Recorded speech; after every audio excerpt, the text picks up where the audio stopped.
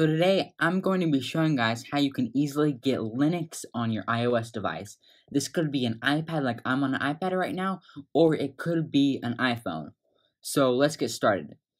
So to start out, you do need the latest iOS for this to work so the app can be compatible. We're not actually wiping any data.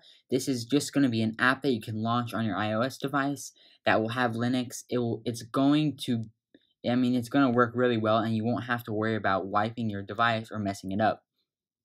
So we just open up the App Store, and you're going to go over to search, and you're going to search for, not right there, what am I doing? Search for iSH. You're going to search right here, iSH shell. You're just going to click the install button, and it's not that big of an app. As you see, it's only 6 megabytes, and it's going to download straight away. And this is actually going to be Alpine Linux, so it's actually pretty cool. Let's search for iSH. Give it a second to launch as to load everything up. And right here it says, welcome to Alpine. We have full Linux, Alpine Linux on our, full Alpine Linux terminal on our iPad. So let's just first update our system. So this uses the software manager name APK. So we're going to go APK update to update our system. And this actually is cool because you could use this for different projects. You can use Git, you can use Widget, you can use everything in a normal Linux terminal right here. So I'll be showing some different cool softwares, even NeoFetch, that you can get and have on your iPad. So it's just downloading the updates for me right now, and then we should be good. Alright, so this is just like a normal Linux terminal. After we update it, we're going to have to upgrade it. So we go APK, upgrade. So this will, after it grabbed the updates, now this will upgrade it, just like a normal Debian Ubuntu terminal. So if you're not familiar with Alpine, it's pretty simple. Now my system is done updating. So now let's try to install NeoFetch to see what it says about our system. So we go at APK add NeoFetch. You're going to hit return, and this will grab NeoFetch from the latest servers for us. And we'll be able to use it just like a normal terminal. We type NeoFetch, hit enter.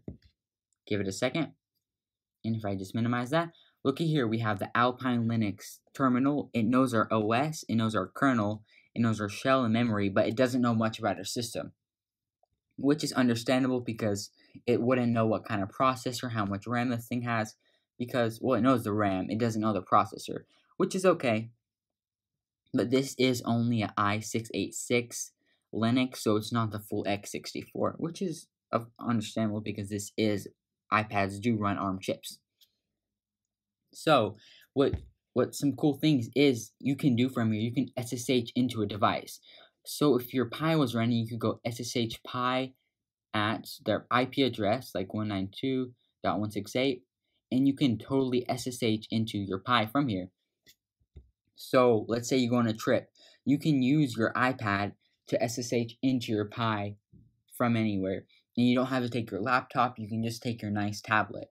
So this terminal really opens up a lot of doors and possibilities that you can do with your Raspberry Pi, plus having Linux on here is pretty cool. Like let's install Git, so we can go APK add Git, and then we'd be able to Git clone stuff onto our iPad. So it's just really fun and cool to play around with. I know it's not a full desktop, but having the terminal, a lot of times all you really need on Linux is the terminal. If you want to be doing terminal work like SSH, you can use Nano, you can use Bash. Let's install Nano after this. So APK add Nano. So we can even edit files, we can create files, and yeah, if you had like a Magic Keyboard, this would be a pretty nice desktop. I mean, cool, it would work. So let's go Nano, and here we have Nano on our iPad. This is so cool. Like we can just type stuff, edit files. I'm not sure how you exit this thing though. That's actually a good point, because I don't have a control key right now. I'm not using a keyboard, I'm just using the touch thing. So that is a bit of a problem. I'm not sure. You'd probably have to look that up. But for now, we can just open and close it. But yeah, so you can install Nano, you can install like Figlet, so it can just repeat what we say. These things are just fun little terminal commands, but I'm just showcasing these little toys and stuff, but you can totally do a lot of Linux stuff that you want to do on here. So let's just go Figlet. Hi viewers.